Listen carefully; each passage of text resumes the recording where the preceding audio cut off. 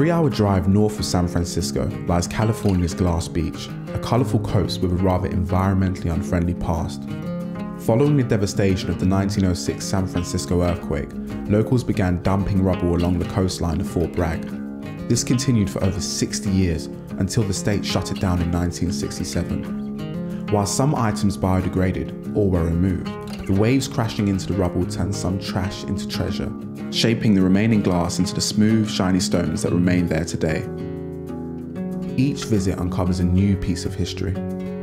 From the sapphire blue gems of old apothecary bottles to the rare ruby glass of 1950s cars, every stone tells a story.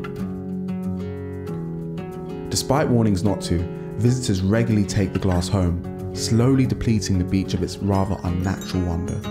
Visit Glass Beach soon before it loses its sparkle. It really is the most magical beach around. For more videos every week, subscribe to Culture Trip's YouTube channel to explore your world.